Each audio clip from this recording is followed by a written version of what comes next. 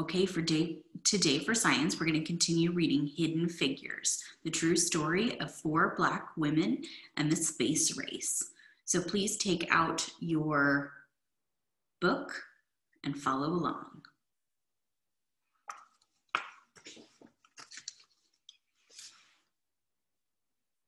In the 1950s, the Langley Laboratory bought a machine computer that could do math faster than the human computers.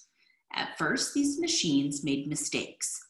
Dorothy learned how to program the machine so that they got the right answers.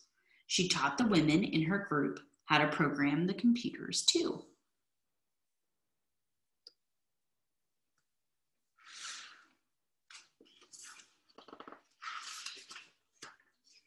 Turn the page. In 1957, Russia launched a satellite known as Sputnik into orbit around the Earth. The United States started building satellites to explore space too.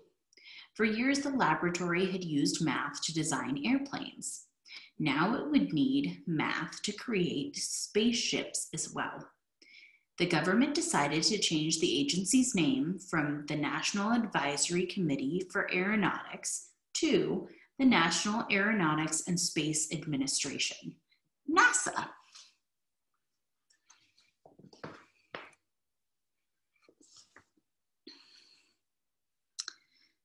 In 1961, President John F. Kennedy told Congress, "I believe that this nation should commit itself to achieving the goal, before this decade is out, of landing a man on the moon and returning him safely to Earth."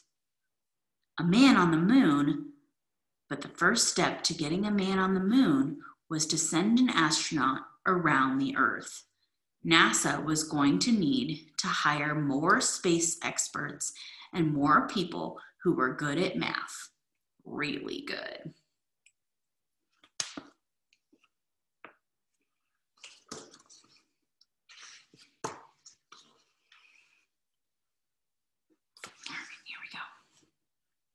The people at the laboratory had to work together from morning to night to figure out how to send astronaut John Glenn, and bring him back home to Earth safely. Katherine Johnson knew she could use math to help. "Tell me where you want his spaceship to land, and I'll tell you where to launch it," Katherine told her boss. Katherine helped calculate the trajectories, or pathways, that rockets travel through space. She had to plan Glenn's exact route from takeoff in Florida to splashdown in the Atlantic Ocean. There was no room for error. No one was better than Katherine at solving these tricky math problems. Days before his mission, John Glenn wanted Katherine to double-check the machine computer's trajectory calculations to make sure it hadn't made any mistakes. When Katherine said the numbers were correct, Glenn was ready to go. On February 20th, 1962, Glenn blasted off into space, circled the Earth, and made his way home safely.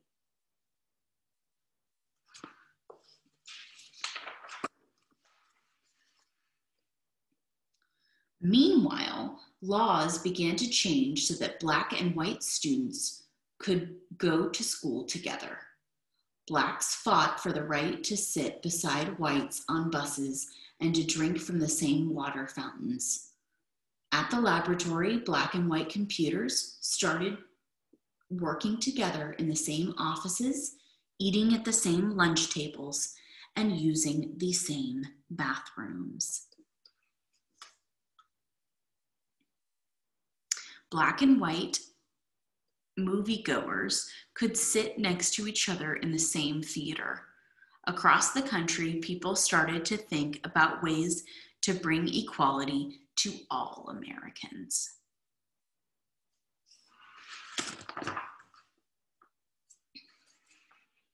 The people at the laboratory prepared for years to send astronauts to the moon, about 238,900 miles away from the Earth. Finally, on July 20th, 1969, the world watched as the three men arrived at the moon in their Apollo 11 spacecraft.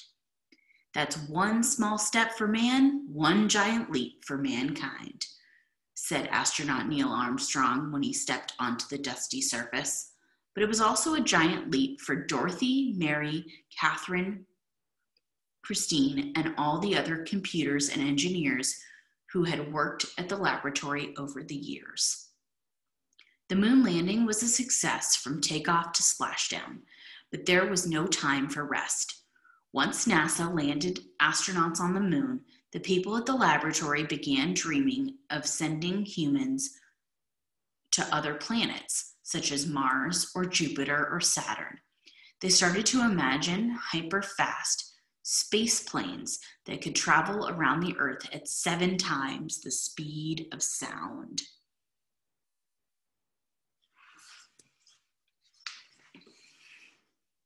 The next adventure wouldn't be easy and would require lots of tests and lots more numbers. But Dorothy, Mary, Catherine, and Christine knew one thing.